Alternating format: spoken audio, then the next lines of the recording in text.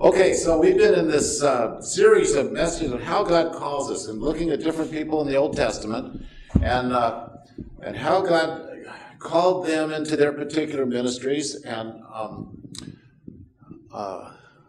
today we're gonna look at somebody who is probably the character in the Bible that I'm fascinated with, probably the most of the different people. And part of it is, in James chapter 5, it says, Elijah was a person just like us.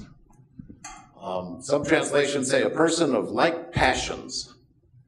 And he prayed, and it didn't rain for 3.5 years, and then he prayed, and it started raining. That's all it says. But he was a person just like us. And I thought, well, I want to get to know this character in the Bible, who is so much like us. And then when you look in 1 Kings 17, 18, around there, and you look at what happened in Elijah's life and ministry, you realize, wait a minute, he might be like you, but he's not like me. This guy was all over the place. He's talking trash, and then he's suicidally depressed, and then he's taunting people, and then he's hiding out. It's like, oh, he is like me in every way. And a very interesting character in the Bible. Now, before we get into Elijah, I want to tell you that I grew up in Sunday school and in church most of my life, and because of that, I didn't understand what life was like, because I'd been taught, I want to say, some misunderstandings about life as a Christian, but it might be that these were heresies. I don't want to say they were lies that my Sunday school teachers taught me, but I had some misunderstandings. And the first one was that if you're a Christian, then life is going to be prosperous and you're going to have a good life. And I got that early on, and I kept waiting for it to happen. And I wondered what was wrong with me, that I wasn't having this prosperous, good life that the Sunday school teachers promised me. And then the second one was that we can know God's will, and then we can, after we understand God's will, then we can make important decisions or do important things, because we'll know God's will before we go off and decide stuff. And that was another lie. The third one was that bad things happen to bad people, and good things happen to good people, and bad things don't happen to good people. And because we're all followers of Jesus, then we're good people, so bad things don't happen. So if bad things happen to you as a good person, then you're probably secretly a bad person. That was what I learned. So if something bad happened, it was always, well, you see, you weren't really like the rest of us. And so, and then the final one, the heresy that I learned growing up in Sunday school was, if you do something good, you're going to be rewarded for it. Right? Good things will happen to you too. You'll get rewarded. Kind of like, Christ-centered karma. It'll come back around. Now, the problem with that is that basically it created a kind of a world of trained SEAL Christians. Like in San Diego where I grew up, they had the SEAL shows. We'd go in. The guy always had a bucket of little fish in his pouch, and the SEALs would go, ar, ar, ar, and then he'd throw them a fish. And we became like a church of trained SEAL Christians. Oh, look, I did something good, And then God would throw us a fish. And that became what I thought the Christian life was. So you might as well start doing some good stuff, because then you get the fish. And then I started reading the Bible. Oh, man, it messed everything up. Because Elijah, this prophet Elijah, in 1 Kings 17, was just like us. See? And it blew the cover off all the misunderstandings that I had. Now, unlike most of the people in the Bible that we've been talking about each week, Elijah takes action and goes and confronts the king, the wicked, evil king, without God calling him to do it. He just did it. He was kind of a rambunctious guy. Now, 1 Kings 16 talks about King Ahab and says that all the kings were really evil, but then he was more evil than all the kings, right? Because each one was bad, each one got worse and worse and worse, and then he was the worst of all.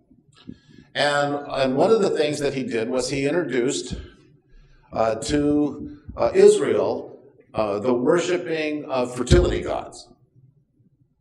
And that would make the rain come and make the crops prosperous and make the people prosperous and all those things.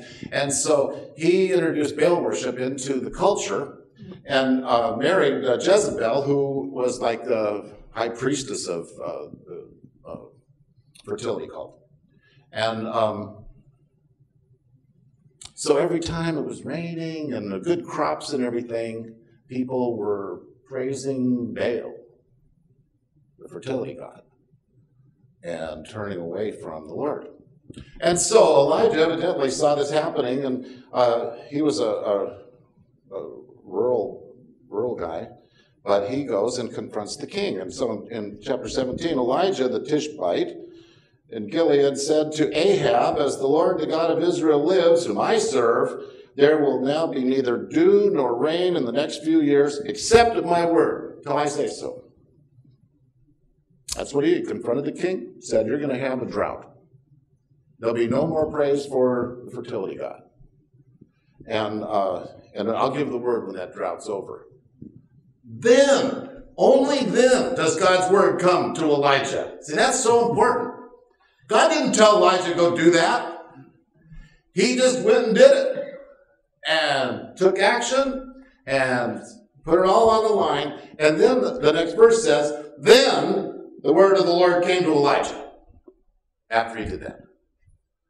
That's so different than God coming to Abraham and saying, "I want you to leave your father's house and go to the place I'll show you and, take everybody with you." It's different than Moses, where God's burning bush and he says, "I want you to lead the people out of their bondage and I want you to take them to the place I'll show you." And this was, Elijah took action.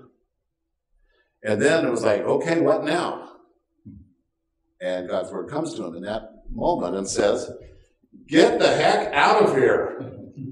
That's the Hebrew. "Leave here. Go eastward and hide in the Kerith ravine east of the Jordan. And there you can drink from a brook, and I've ordered ravens to feed you there." So he did what the Lord told him. Isn't that strange how God's word comes to him after the fact? And that's one of the things I want to say, because we've been looking at how God calls us. He calls us all different ways.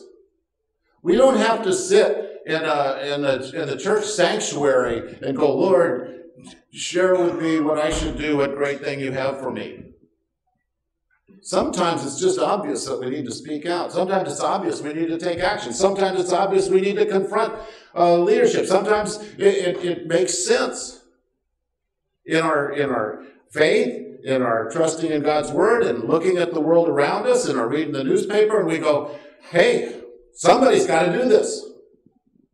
And so we act according to our faith and according to our beliefs. And sometimes then God comes in and intervenes after the fact and says, "Okay, here's what I want you to do. Go hide, go east, go to this ravine, and stay there." So Elijah does this. Now, the whole country starts to suffer in this drought. And crops are failing, and people are hurting and dying and struggling. And Elijah's got it kind of cool. He's sitting there. He's got a little brook taking care of him. He's got ravens. Although I did look up, like if you have a bunch of rhinoceros, it's called a crash of rhinos. You know what ravens are? An unkindness of ravens. Isn't that weird? So he had an unkindness of ravens coming in. They probably had, because they were sort of vulture-esque, predatory. And so as animals are dying and things, they're quick and, bring parts of carcasses with them. And then, my guess is Elijah probably jumped out of the bushes and scared them, and they dropped the food out of their mouth and flew away, and he gathered it all up. However it happened, But, so he was eating and drinking and everything was fine. And you go, isn't that great that God took care of him? He took a step. He got out there. He confronted the evil king. He said, this is what's going to happen. And God provided for him. He had safety. He had water. He had food. He didn't have to worry about the drought that was affecting everyone else. And I so wish that the Bible writers would have stopped there. Wouldn't that have been great? I've ordered it, and everything happened, and he drank from the brook, and he was fed bread and meat in the evening and in the morning. Everything. That's where it should end. But verse 7, later, the brook dried up. So now you have somebody who's done the faithful thing. He's acted on what God's told him. He's doing it right. And now he's got nothing. And the brook dries up. We've talked about that before here. And I think all of us from time to time have been in situations where the brook dries up. What we thought was God's provision for us, what we thought was God taking care of us, providing and making our life good and whole and full. And we trusted God for it, and then it goes away. What do we do then?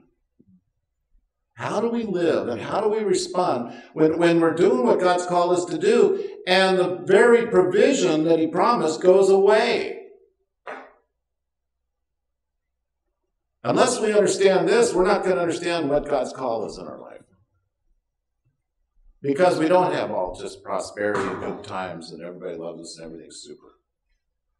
It doesn't always happen that way. And so the brook dries up. Elijah goes, what now? And he gets another call from the Lord. Another direction. I want you to go to this town, the city, and there's a widow there, and she's going to provide for you, and she's going to feed you, and you'll have a place to stay. Go. And you know what? Okay, here's how the Westfall mind works. I'm thinking, if I was Elijah, cool. Probably some really wealthy widow that has a big inheritance, maybe a mansion, And obviously there'll be lots of servants. No more of this food for the birds thing. I'm going to get a wine cellar probably with this wealthy widow. And everything's going to be so good. And I can't wait, Lord. Thank you for providing for me because I was faithful. And you're going to provide for me. So off he goes to the town. And he gets there to the walls of the city. And when he came to the town gate, a widow was there gathering sticks. And he called to her and said, would you get me a little water in a jar so I can have a drink? He's rude. He's been by himself for a long time. He doesn't know how to relate. And I'm not making eye contact with any of you. Anyway, bring me the water in a jar. And as she was going to get it, he said, and bring me a piece of bread too. What a loser. And then she turns and says, well, surely as the Lord your God lives, I don't have any bread, just a handful of flour in a jar and a little oil in a jug, and I'm gathering a few sticks to take home and make one last meal for myself and my son, and then we'll eat it and die.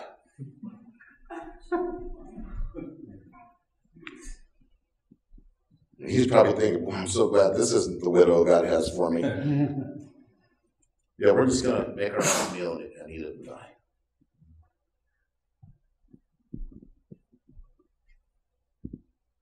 And Elijah said, don't be afraid. Go home. Do like you've said. But first, make a little cake of bread for me and bring it to me. Then make something for yourself and your son. Because the Lord says, that jar of flour will not be used up, and the jug of oil will not run dry until the day that the Lord gives rain in the land. Now that is an interesting tension. Because now not only did he have to act in faith, but now this stranger has to act in faith. And so we have the single parent mom struggling, and he's imposing on her, and she has to decide whether or not to respond to that. Now, when I look at this, it kind of boggles me, first of all, that she even responded to him. And she obviously is not a person of faith herself, because she says, this, your God said this will happen, but not mine. But what do we got to lose? We just got one meal coming anyway. It's the last one. And so he said, don't be afraid. How would he know to say, don't be afraid? The very thing that the angel said the night that Jesus was born. The very thing that Jesus said every time the disciples were chewed up and torn up and struggling. Don't be afraid. Don't be afraid. God's not done with us yet.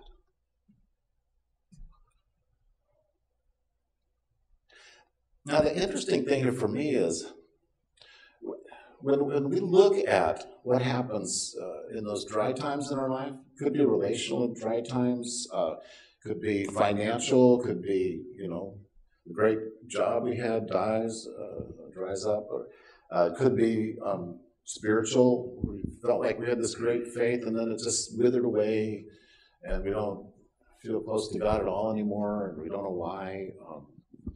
Could be that the accumulated losses in our life pile up and just weight us down so much that we just feel like we're buried under them. We know that happens. It happens in us. It happens with each other. What is it that this scripture is trying to show us about God's call and his involvement in our lives when we're in those dry times? What does this show us? Well, the first thing that stands out to me is that when the stream dries up, aren't we actually more willing to listen to God in a new way? That we're not willing to do when the stream's still going. We're taking care of, everything's okay. Lord, take care of those people out there who are suffering. We're okay. It's when we get right up to the edge of the cliff that we have to make a decision about, am I going to be attentive for God to speak into my life? And am I willing to act on what God tells me? What I find in his word? How he speaks into my life? Am I willing to respond to that? And that's not that easy to do, okay? Because, I just look at my own life. I have spent a lot of years trying to not get to the edge of the cliff. Doing everything I can to make sure that I'm not needy, so I don't have to have God act. Sometimes I'm better at it than others. But I don't want to get right up on the edge where I have to trust God. I don't want to have to live by faith. I want to tell you about living by faith, and then I can just live by my own means. See? What a hypocrite. Some of you knew Steve Hayner. We worked together back at the Press days, and then he went on to be president of InterVarsity Christian Fellowship, and then later Columbia Seminary, and he died a few months ago after about 7 months of pancreatic cancer. And the lesson that he taught me, that I've remembered my whole life, I probably shared it with you before, he said, it's only, wait, let me get this right. I want to get this right.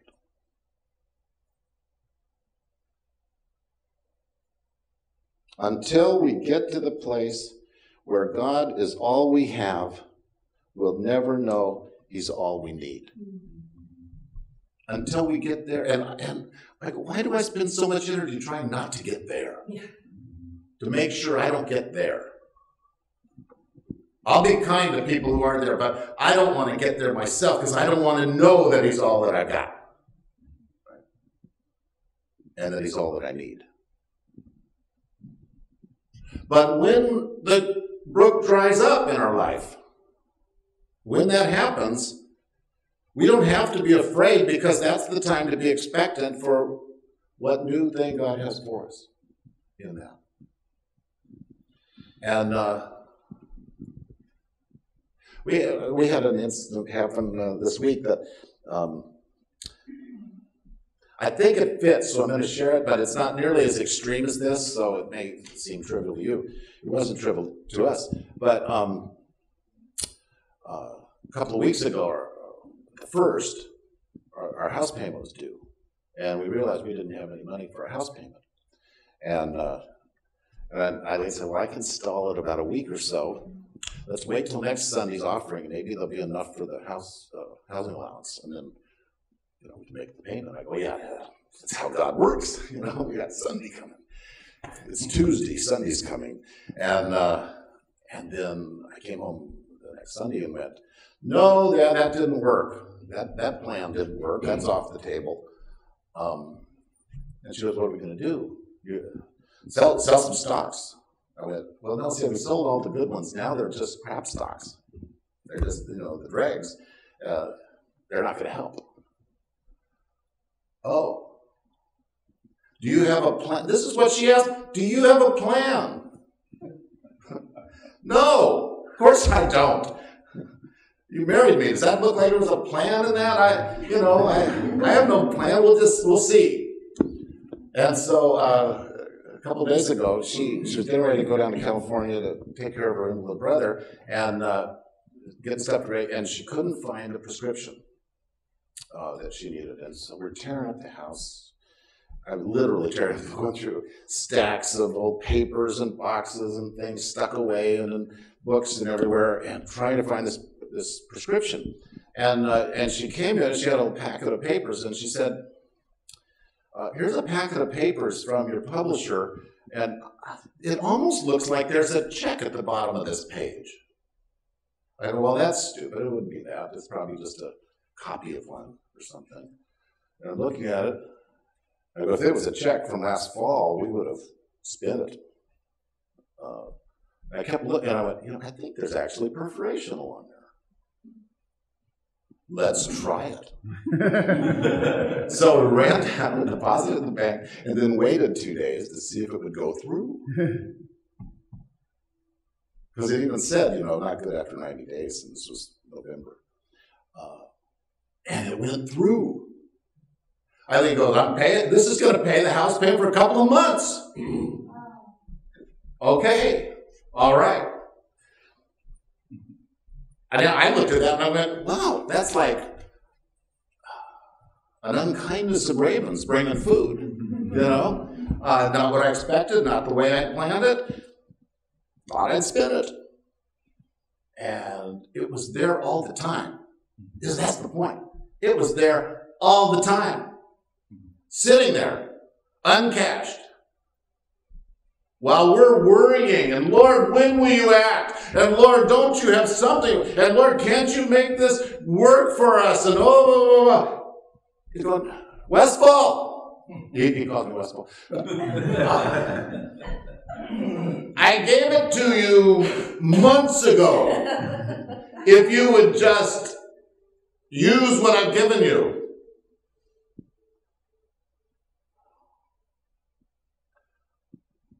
Now, I didn't like getting to the point where the Lord had to wake me up and teach me a lesson, particularly before this sermon, Why do I have to have these things happen before I preach the passage? But and I can't say, next month he'll do it again. I don't know. But like Elijah, when the brook dries up, All we've got is, well, Lord, what's next?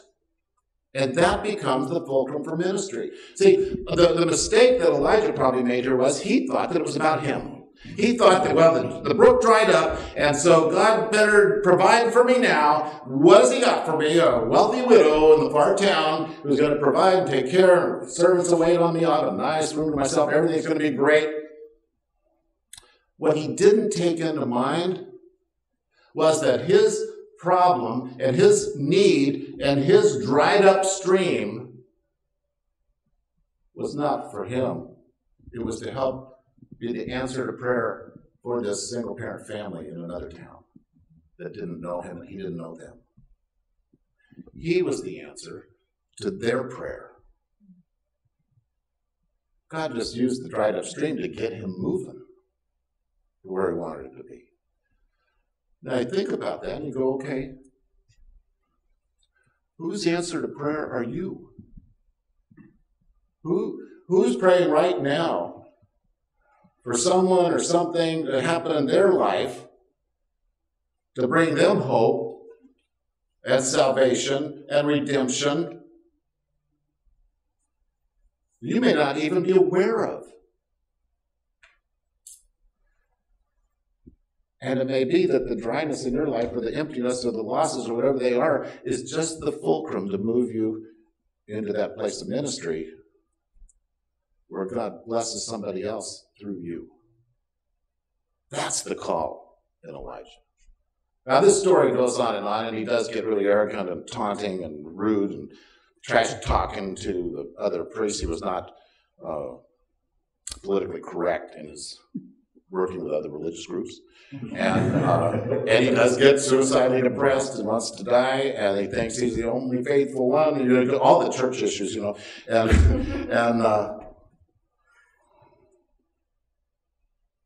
but right now, he's got nothing. And it's exactly what God wants him to have so that God could work through him to bless somebody else. I think that's our call. My